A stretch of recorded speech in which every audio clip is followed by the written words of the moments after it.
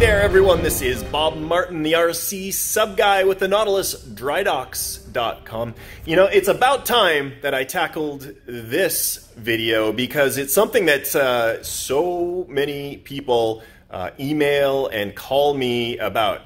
I don't think it's an overly complicated matter, but it is one that throws a few people for a loop. And I'm talking about setting up the driveline for a twin prop boat where the prop shafts do not align to the output shafts of your drive motors. And so specifically, I'll probably be talking about the Arkmodel Type VII kit, but what I'm going to be talking about is going to be applicable for any model with dual shafts. So let's take a look here.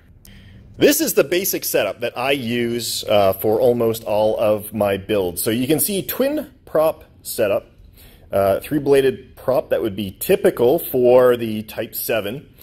And we've got a main drive shaft and an intermediate drive shaft. And we'll take a look at the different components here. So we've obviously got our prop that would be going through a bushing at this point for stabilization.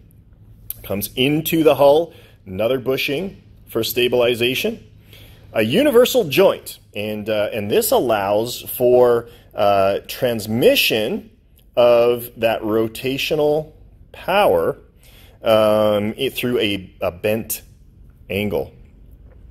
And then we got an intermediary shaft or intermediate shaft that goes into a dog bone adapter and into the drive shaft that comes out of your watertight cylinder. Now, this is probably the more complicated part. This is a simple drive shaft coupler, universal joint. I offer these in my store, and for the Arkmodel kit specifically, it's a 4mm by 4mm universal joint. You use the stock stainless steel drive shafts, cut them, and then you put that in the middle to establish your intermediate joint. This is something that's you probably haven't seen because I just literally came up with it today. This is a cast, actually it's a 3D printed resin dog bone, and the difference between this and the standard dog bone is this has a shaft opening in there, and that would slip into the shaft would slip right in there, and what you would do is you would glue it, drill it, and put a pin through it to make sure that it doesn't spin.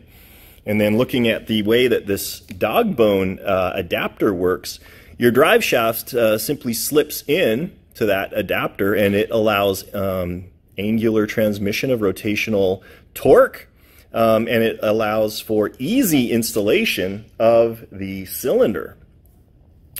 So that is it. This is all of the complication in setting up the drive system for your dual shaft boat. Like I said, this is applicable for any dual shaft boat where the output shafts of the motor do not perfectly align with the main drive shafts for your prop.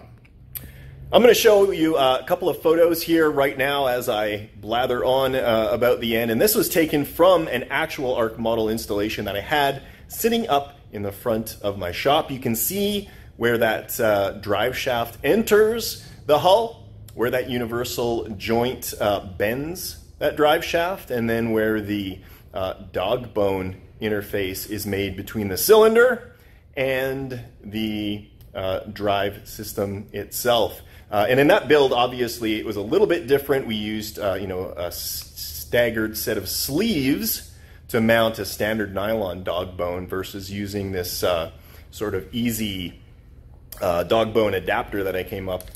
And that product, by the way, is available in 4mm, 1/8, and 3/16 inch sizes. So just bear that in mind. It might make your life a little bit easier. We'll be making that a product here shortly. I hope this helps you. Certainly I'm hoping it'll alleviate some of my workload in answering emails for confused people who don't know how to hook up their drive line. If you have any questions, though, by all means, hit me up, bob@rc-sub.com. I'd love to hear from you.